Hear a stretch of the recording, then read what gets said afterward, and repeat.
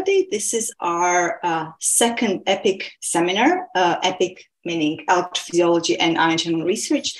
Before I start, I'd just like to give a big thanks to Society for General Physiologists who are supporting this, and especially Greg and Jean, without whom this would be much worse organized. So as you know, this is a platform for postdocs and junior faculty, and it's held first Tuesday of every month. This is our second seminar, and we are really covering a wide range of topics, even some non-ion channel topics. So to promote networking and new connections, one of the features of these seminars is to support the speaker of the current month to host one-to-one meetings, Zoom meetings between the people from their institution and the next month's speaker. So we have to say that the first time around, it worked really well, and Willow has lined up some great meetings for Tim after Tim's talk today. So we'll really try and be on time so that Tim has time for all these Zoom meetings today. Please do nominate speakers. We have a long list already, but we accept nominations, including self-nominations. So if you think there's a postdoc or junior faculty member who would fit the seminar idea well, then please, by all means, do tell us about them. And there is a form on our web page, which you can just fill in. Okay, so with that, I would like to introduce today's speaker. That's Tim Lynagh. So Tim has worked with ion channels throughout his whole career, starting with a PhD in native Australia, University of Queensland, with Joseph Lynch. After that, he moved to Europe for pretty much the rest of his career. His first postdoc was with Bodo Laube at the Technical University of Darmstadt, and then with Stefan Pless at the University of Copenhagen. And then he won a very prestigious European Research Council starter grant, which allowed him to start his own group at Michael Sars Institute in Bergen, Norway. So Tim's group uses molecular phylogenetics to dissect biophysical questions, such as the ligand recognition in ionotropic glutamate receptors, and they're trying to understand molecular evolution, among other things. And today we will hear about their recent findings on delta type ionotropic glutamate receptors and also ENaC channels. And before I hand it over to Tim, just one technical note. If you want to ask questions during the discussion, please use questions and answer box. And if you prefer just using your microphone, use the raise hand functionality after the talk, and then you'll be able to ask the question directly. Okay, I think that's all the details covered, and over to you, Tim. Thank you. Once again, thanks, Jelena. Thanks, everybody, for joining. Yes, today I hope to give you a treatise on DEG ENaC and iGluR function. Forgive the pun in the title, but hopefully you see how we use phylogenetic trees to understand questions about our favorite ion channels. Today I'll give you a very brief introduction on how I think about ligand-gated ion channels in 3 superfamilies, and then explain to you how we generate the trees that we're typically using. Then we'll get straight into some results on delta type ionotropic glutamate receptors, and then some work on ephemeral amide-gated sodium channels, or FARNACs, from the DEG ENaC family, and then hopefully leave you with something of an outlook. So as I said, I think of ligand-gated ion channels in 3 major superfamilies. Of course, there are more, but we typically find ourselves thinking about these 3. There are trimeric degenerin epithelial sodium channels, or DEG ENaCs. These are trimeric channels, obviously.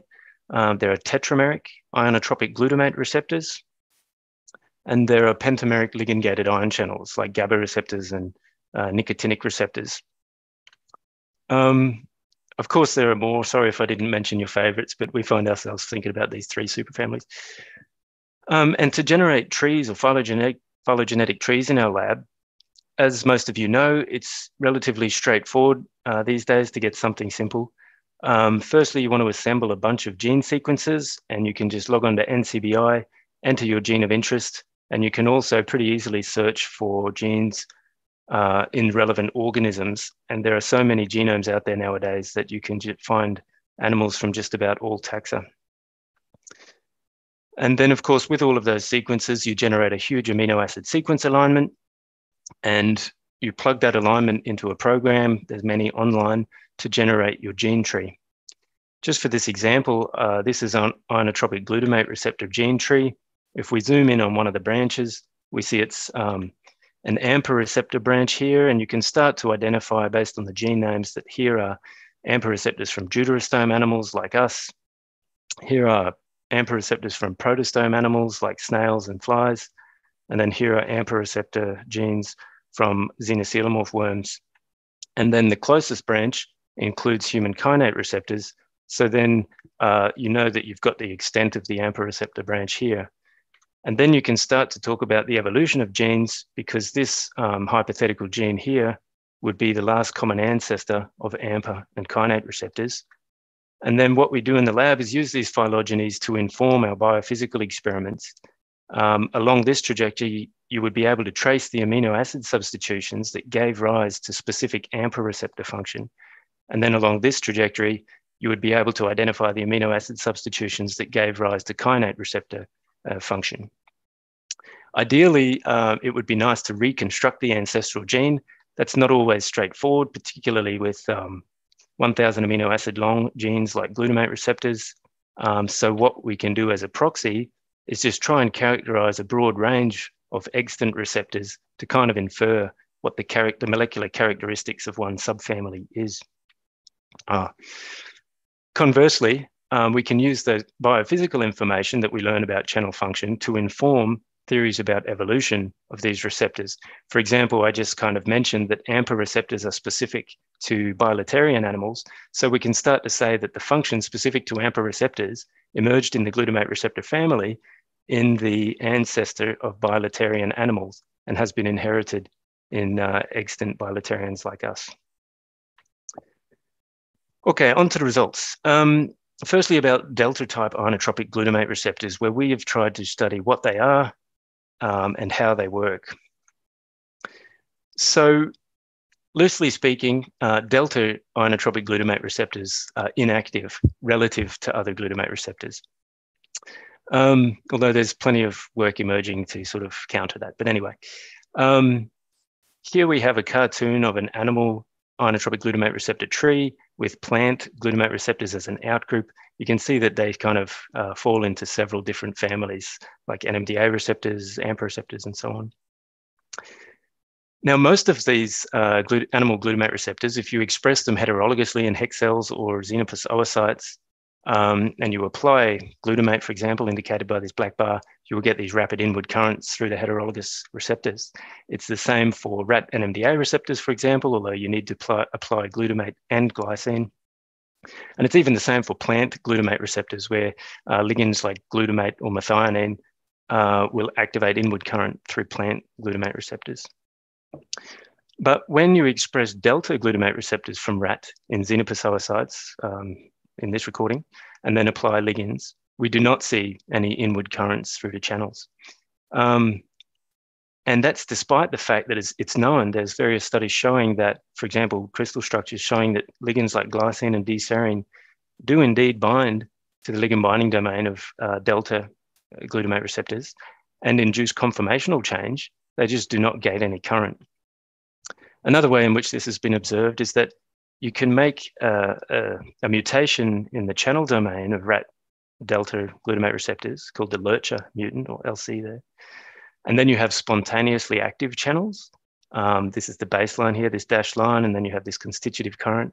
And that constitutive current is actually inhibited by glycine binding or D-serine binding, I guess because they induce desensitization of some sort in the channel. So wild-type delta receptors work, but they're just relatively, I mean, they bind ligand, but they're just relatively inactive in terms of currents in most experimental settings. And this mystery has intrigued people for some time. They were first cloned in the 90s, and of course, they were referred to as orphan subunits. And then it emerged that delta receptors take part in transsynaptic interactions where they anchor presynaptic and postsynaptic membranes close together by interacting through cerebellin 1 with neurexin from the presynaptic cell. There's evidence that metabotropic glutamate receptors and adrenergic receptors indirectly activate delta type glutamate receptors intracellularly, I guess. And then finally, more recently, there's some evidence that co-expressing the right accessory proteins along with delta type glutamate receptors does indeed yield receptors that are have currents in response to glycine and D-serine. But here in my lab, we asked ourselves, are there actually active receptors throughout the delta receptor family if we look a bit more broadly? And how did rat delta receptors or human delta receptors become relatively inactive? And this work I'll talk about is mostly done by Giulio Rosano, a PhD student in the lab.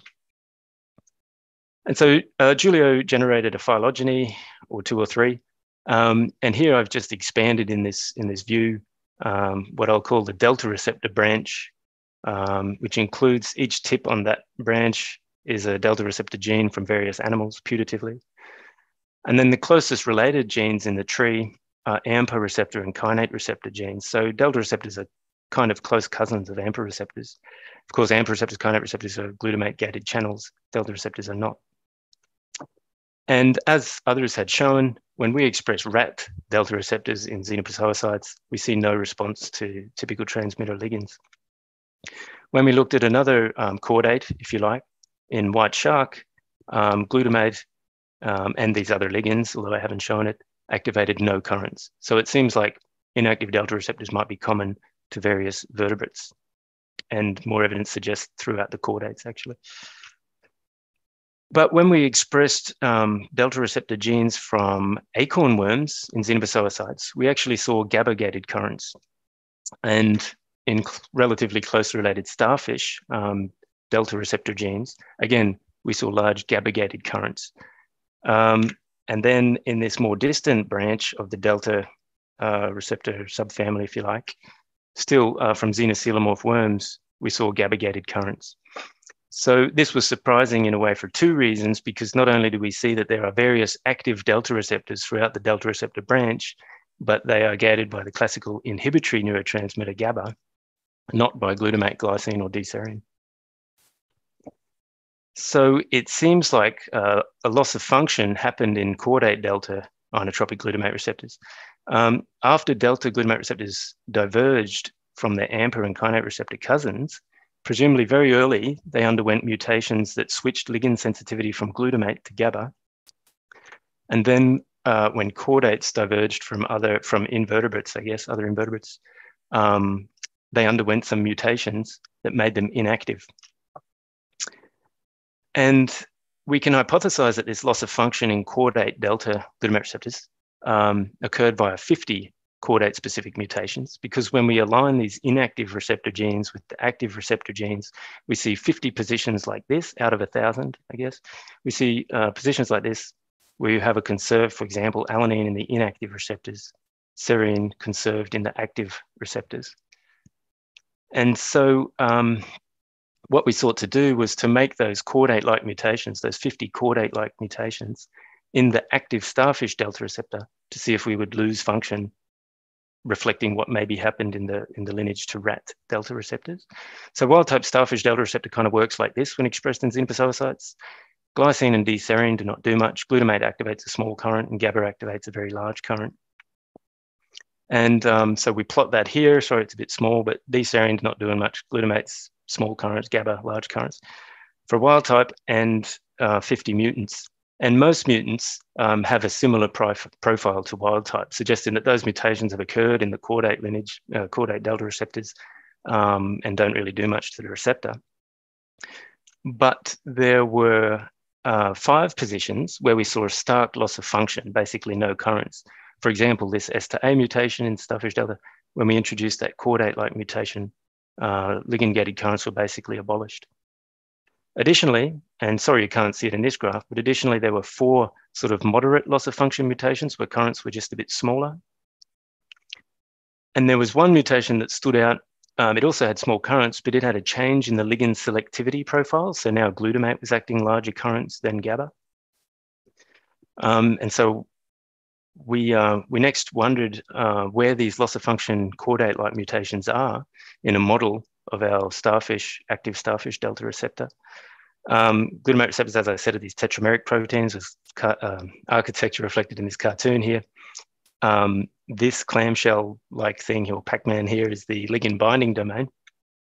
If we zoom in on an AlphaFold model of that ligand binding domain, we see that the 4 of the 5 stark loss of function mutations are in the lower lobe of that ligand binding domain. One of the mutations is down in the channel forming sort of domain. The 4 moderate loss of function mutations are also in the ligand binding domain, 2 of them in the lower lobe, 2 of them in the upper lobe. And then that change in ligand selectivity mutation is in the hinge region of the ligand binding domain at the back there. So it's interesting that out of 50 mutations that occurred in caudate delta receptors that are spread out throughout the receptor, it's like the 9 or 10 crucial ones seem to be in the lower half of the ligand binding domain. And talking to people at conferences, particularly Andrew Plested, who had some nice insight on this, but also from our reading of the literature, it was interesting that it's the lower lobe because it's in AMPA receptors, for example, been implicated in function by many previous studies. In this model from this review, glutamate binds into this clamshell of the ligand binding domain, and at which point the channel's closed. The lower lobe moves upwards and wraps around the ligand, which pulls open the channel forming helices. And then, even in the continued presence of glutamate, the ligand binding domains kind of reshuffle or fall apart from each other from 2 subunits, such that the tension there is relieved and the channel closes again, and that's desensitization in AMPA receptors. And this nice study from Andrew Plested's lab sort of showed that in AMPA receptors, you can mutate single residues in the lower lobe of the ligand binding domain of AMPA receptors and switch recovery from desensitization kinetics to kainate receptor-like levels. So at least between AMPA receptors and kainate receptors, that lower lobe of the ligand binding domain is crucial for desensitization kinetics. So we wondered if these caudate mutations are decreasing starfish delta receptor currents by desensitizing the receptors somehow. So the idea was to add a drug that blocks desensitization onto those non-functional mutants and see if we get function back. And indeed, that was the case.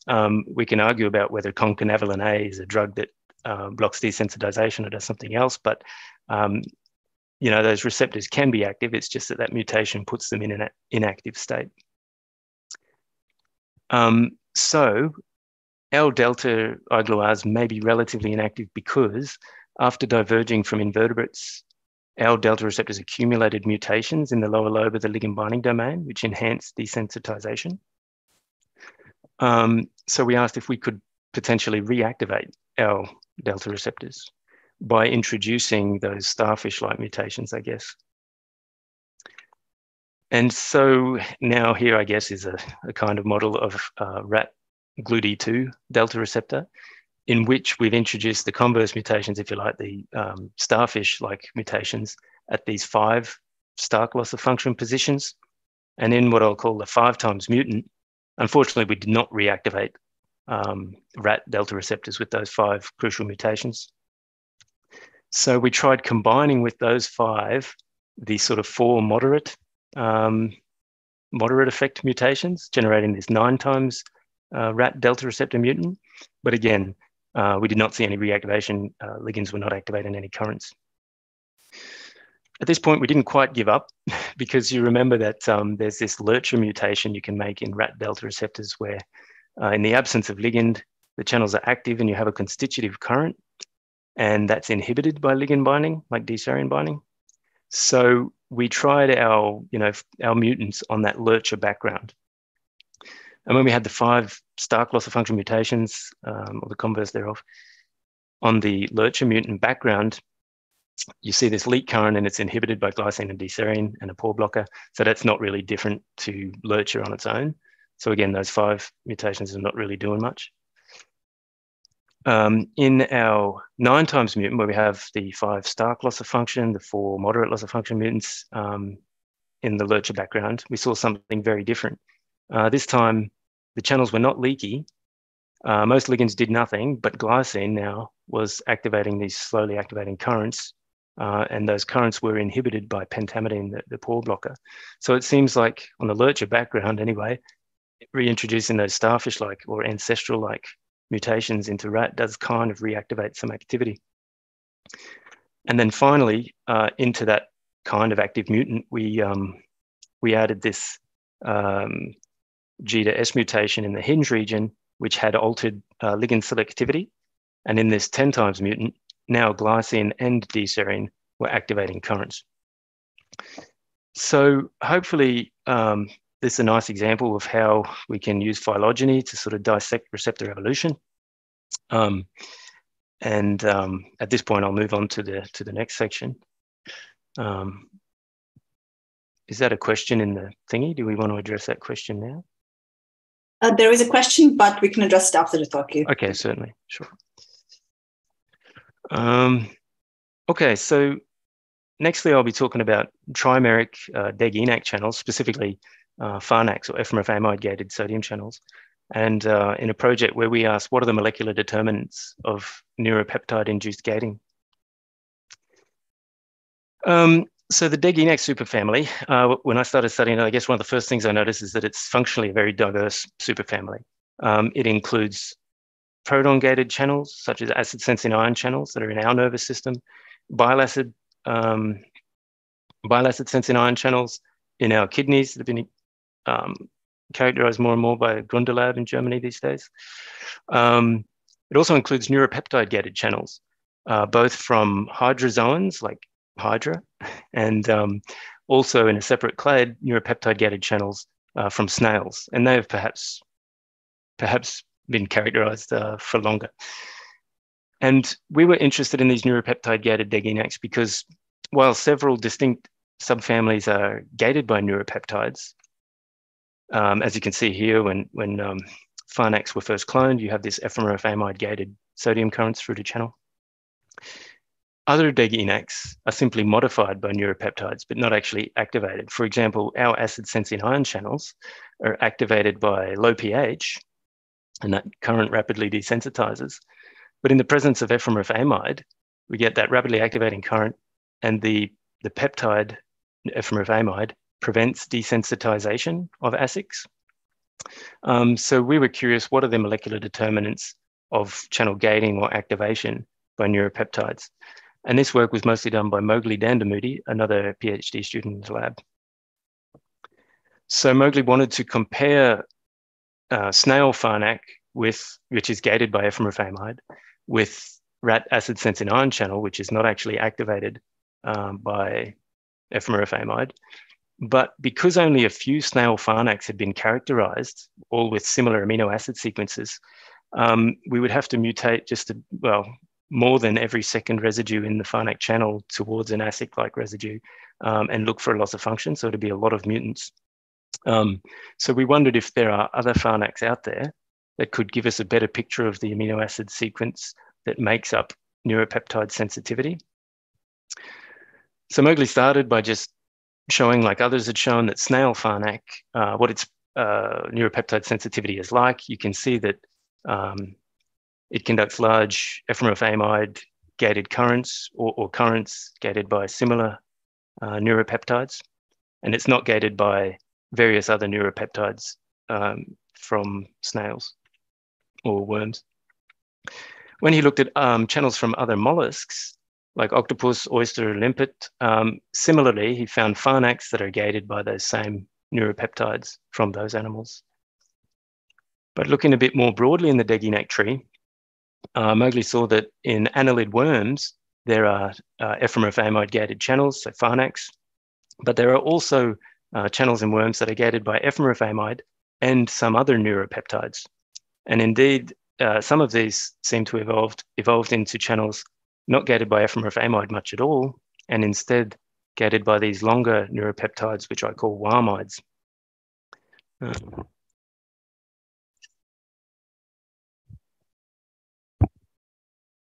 And so, and then looking a bit further out in the tree, of course, eventually we get to genes that do not seem to encode ephemerophamide-gated channels. So now we know that the FARNAC branch or FARNAC family is kind of this broad. And so now we can align more FARNAC sequences to try and pull out the amino acids that encode what I would call the molecular signature of FARNACs.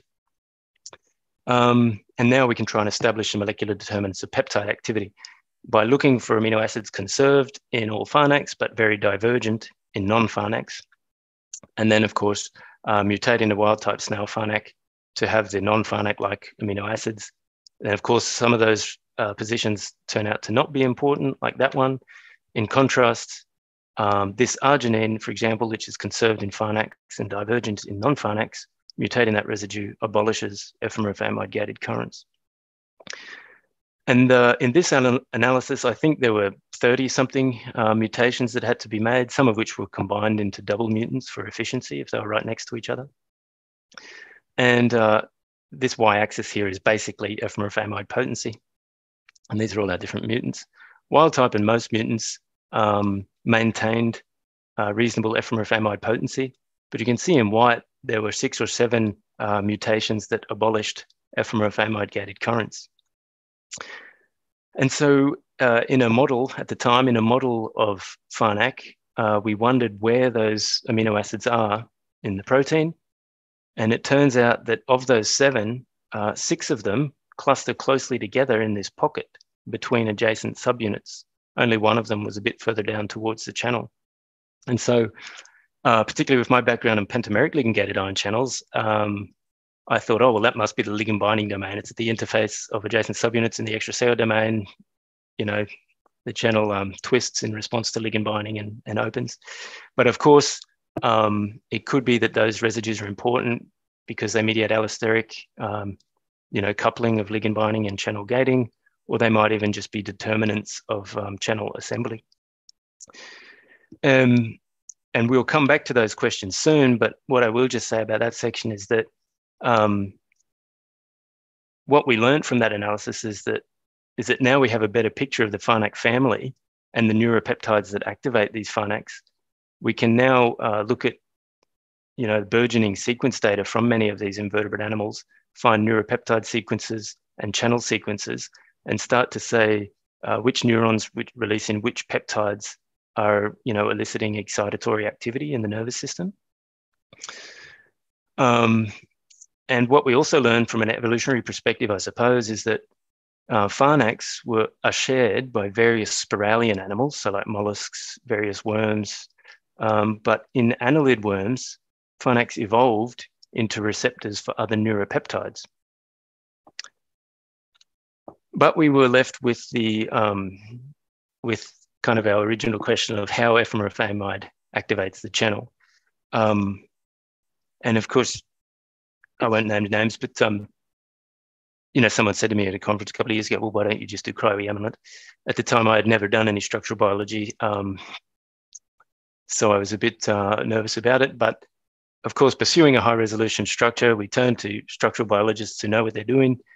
And that was Valeria Kalyankova, a postdoc in the lab of Christina Paulino, who both were at the University of Groningen in the Netherlands at the time. Both have moved on now. And they were keen enough to pursue the FARNAC structure with us. Well, they did the work, really.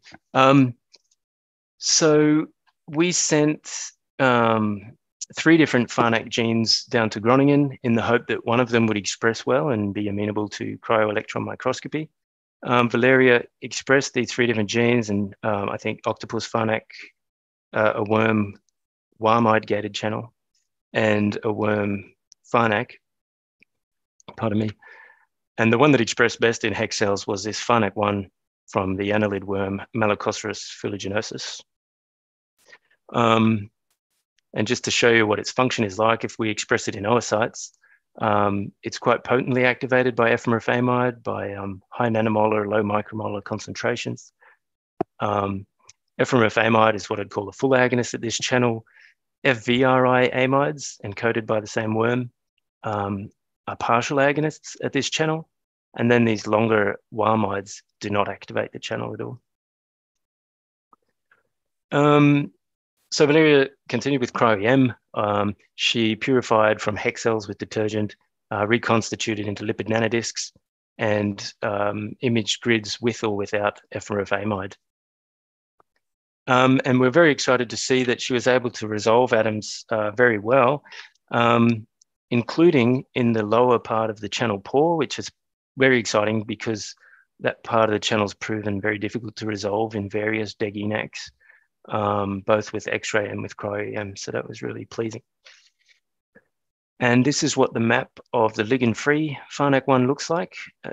Very good resolution. And if you look down on top, you can see the 3 subunits in shades of blue there, forming the expected threefold symmetry around the channel pore, which was to be expected from all the EpIC and ENaC work done by sort of Eric Guo and Isabelle Bekonkis.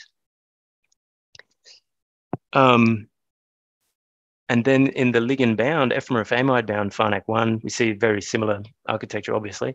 But up in the external corner of each of the 3 subunits, we see the ligand ephemerophase-amide bound to the receptor. If we look down on that sort of ligand binding pocket a bit more closely, we see that it's formed by alpha-1, alpha-2, alpha-3 helices and a loop from the same subunit kind of wrapping around the ligand. And the adjacent subunit has 1 helix alpha-6 that's kind of close by. And looking at it from below, just for another perspective where we see the ligand a bit better, F, M, R at the back there, F amide, you can see that the lower phenylalanine residue of the ligand is closely coordinated by hydrophobic side chains from the channel, like phenylalanine 129 here, valine 122, another methionine here, a couple of prolines, a couple more phenylalanines. So it seems like hydrophobic interactions are determining ligand binding. We probed the role of those residues with mutagenesis and more 2-electrode voltage clamp. And you can see here again, wild types potently activated by high nanomolar, low micromolar concentrations. When this phenylalanine, for example, here, 129, is mutated to alanine, we get a drastic reduction in ephemerophase-amide potency. That was the case for several mutations at this phenylalanine position.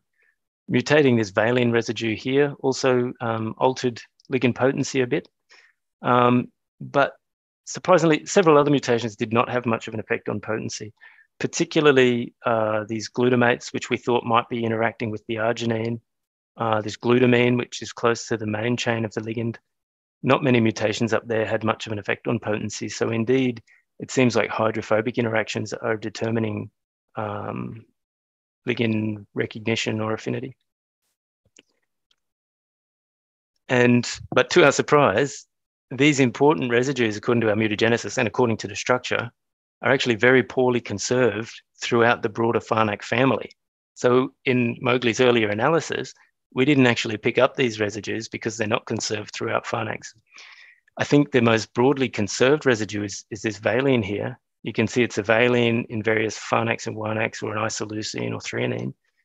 But this phenylalanine, which we found really important through our mutagenesis, it's conserved as a phenylalanine or a valine or a tryptophan in worm FARNACs and WANACs. WANACs are the long peptide gated channels, sorry. But it's very divergent in mollusk FARNACs.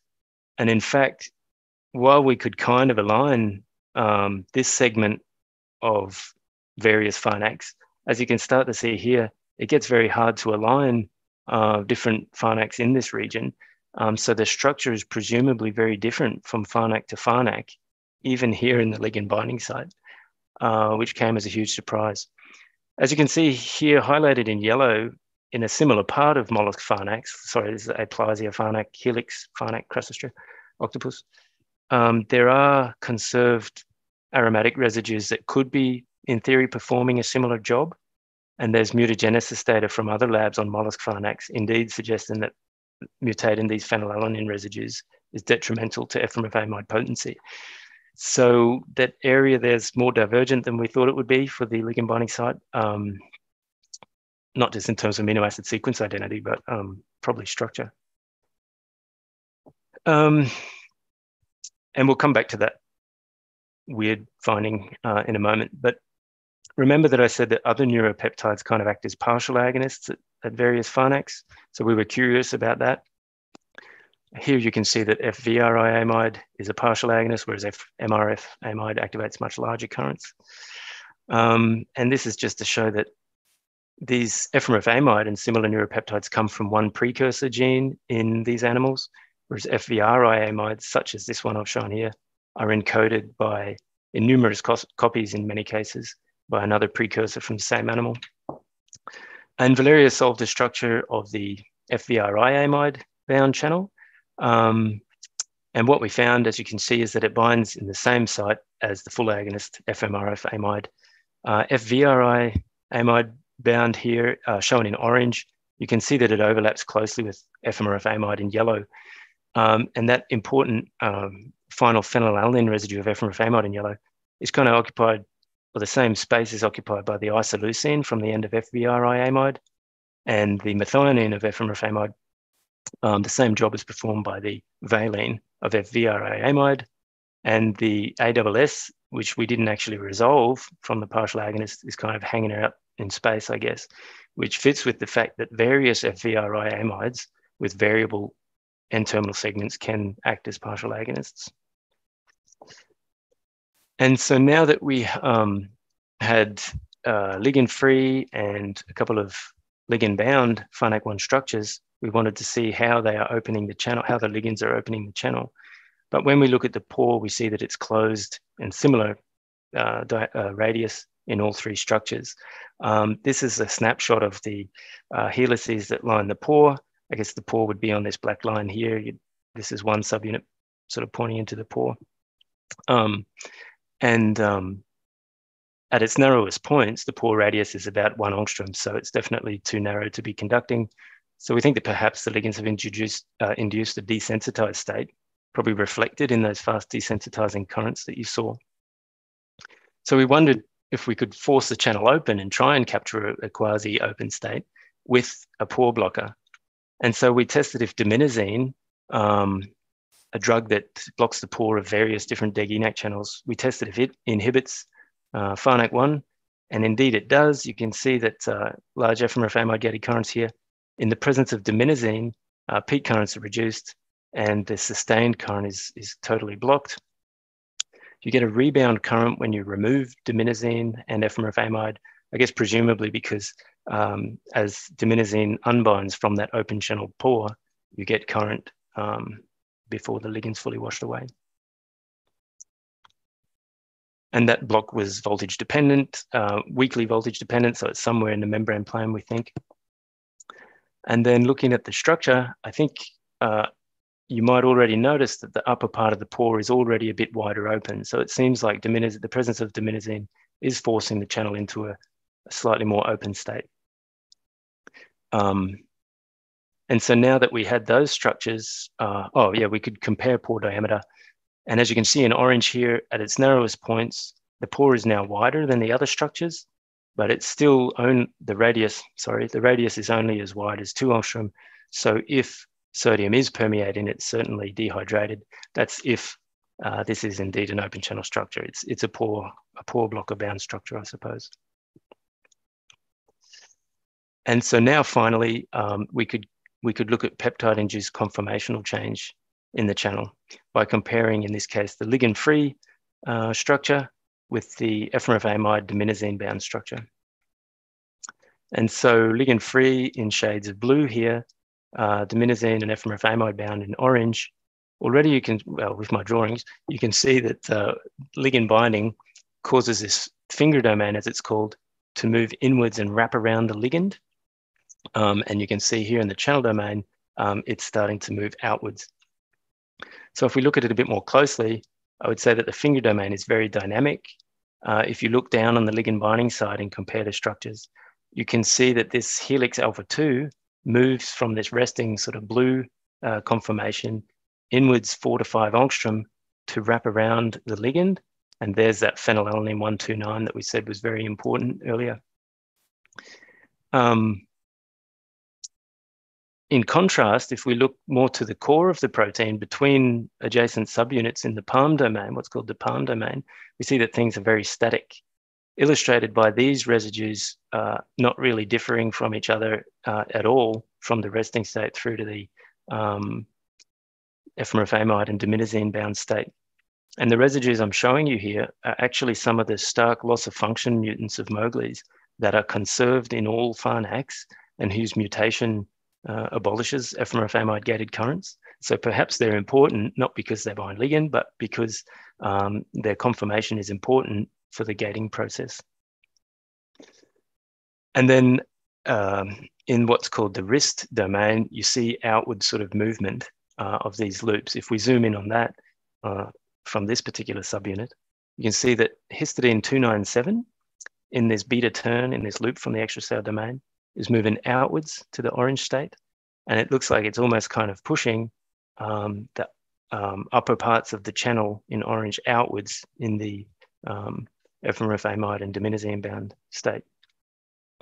So in our schematic, this is what it would look like.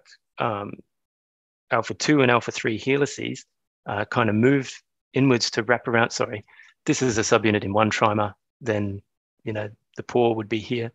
This is the ligand-bound state. The same subunit, you would have the pore here. Alpha-2 and alpha-3 helices move and wrap around the ligand like that, while the palm domain at the back of this picture for this subunit is totally static. And so that causes that extracellular domain to kind of rotate, where the core is static, but the periphery is dynamic. And I think that rotation causes the wrist domain at the bottom to kind of flip outwards a bit via that histidine residue that I showed you before. And that histidine move outwards potentially pushes on the top of the membrane span and helices to open the channel pore. So if extracellular domain rolling gates the channel via this, and we're down towards the last few slides here, I think. If extracellular domain rolling gates the channel via this beta turn histidine residue, 297, we thought that if you remove that large histidine side chain, like with a serine mutation, then you would lose the thing that's pushing the channel open. So we made H297S mutant channels to test that idea. And what we found was actually the complete opposite. In H297S mutant channels, the channels were constitutively active. So here's your baseline, and then there's this constitutive current, which was blocked by dimenosine, of course. And then on top of that constitutive current, ephemerofamide still activates substantial currents. So much so in the mutant that in solid symbols here, ephemerofamide activates the mutant channels quite potently compared to wild type channels with the dotted line. And at these mutant H297S channels, partial agonist FVRI amide potency is substantially increased compared to wild type in the dotted line. So removing this histidine, maybe I have text, well, sorry, removing this histidine actually allows the channels to open more efficaciously, not less. So we think that in wild type FARNAC1, that histidine 297 actually hinders channel opening. And then ephemerofamide binding releases the brake on the channel formed by that H297 side chain. So to wrap up that section, surprisingly, neuropeptide binding residues are very poorly conserved throughout FARNACs, to our surprise. So perhaps these neuropeptides bind to many different ENaC channels, but only activate a few, depending on FARNAC conserved residues in the palm domain. And those highly conserved FARNAC-specific residues in the static palm domain are perhaps required to transduce conformational change down to the channel.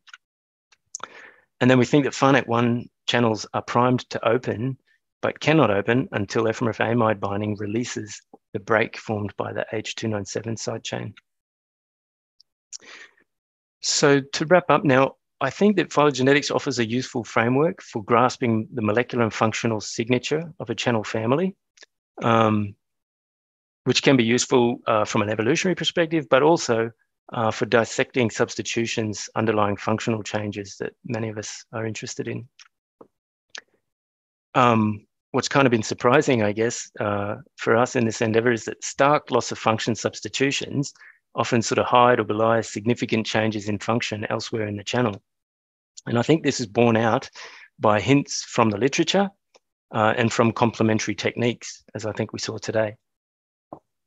And I guess conversely, it's moderate loss of function substitutions that have proven more noticeably effectual in our glutamate receptor and ENaC examples. On that note, I'll thank the people who did most of the hard work, and thank the ERC, the Forschungsrådet Audit, and University of Bergen for the funding. Thanks for your attention, and I'd be happy to answer some questions. Thank you, Tim, so much. This was extremely interesting and inspiring. So the first question is from David McCobb, and he's wondering whether it's known if knockouts of delta receptors have any phenotype. Yeah, functionally, I'm not 100% sure. They certainly affect synapse formation in certain parts of the brain. There's a couple of groups over the years that have shown that, I believe. And that's because of that interaction they have with the presynapse. So they're important for anchoring the pre and postsynaptic membranes in development. Functionally, I'm not sure if that, that some people have said that there's a tonic current they mediate, I forget where, maybe dorsal raphe nucleus, that's affected by GPCR activity as well. And I'm not sure if they've looked at knockout, sorry. So the next question is from Rohit. Thank you very much for the nice talk. And the question is, to what extent temporarily the integrity and robustness of sensitization and desensitization cycle is maintained in ionotropic glutamate receptors?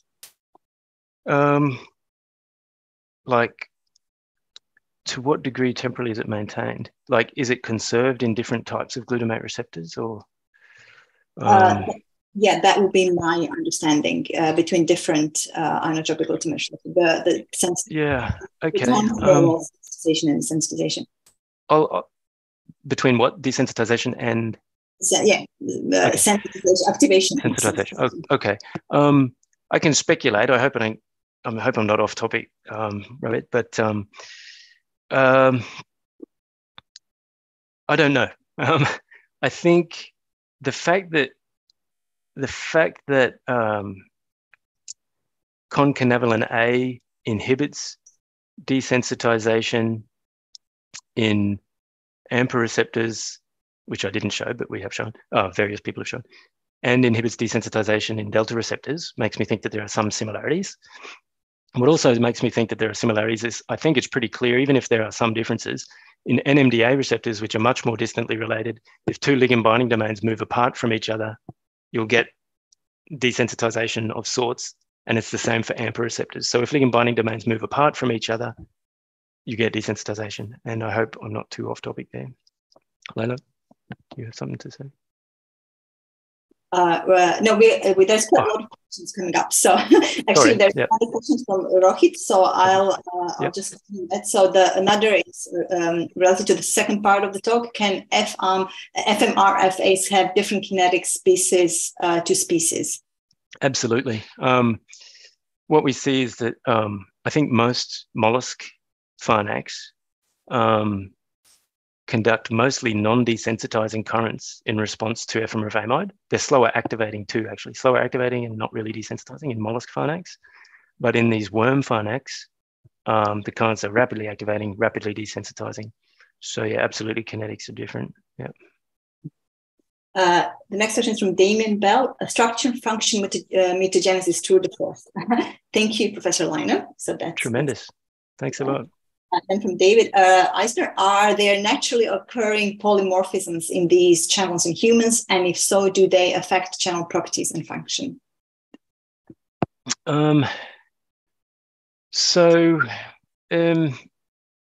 We don't have the pharnacs that I was talking about. They're only found in invertebrates as far as we know.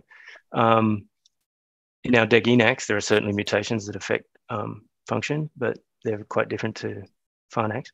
But the delta type glutamate receptors I was talking about, I don't know about humans. I know that Lurcher mutation I mentioned, because you have constitutively active channels, excitatory channels, you end up with neurodegeneration. So there's certainly strong phenotypes for gain of function mutants in rats and mice. I honestly don't know about delta receptor mutants in disease, sorry. Okay, and Rohi just says thank you. So I guess your answer was satisfying. Okay, Cool. Hands up, Layla and Connor. Layla first. Hey, Tim, that was a really fantastic talk. Super, thanks. Thank you. So I was wondering, you mentioned in the beginning that the delta receptors, there had been a paper recently that showed that delta receptors could be activated in the presence of the right auxiliary proteins. Yeah. So I had a question related to that. First of all, is it known whether those auxiliary proteins bind near that lower lobe? And do you think they're activating is basically destabilizing the inactive state? Yeah.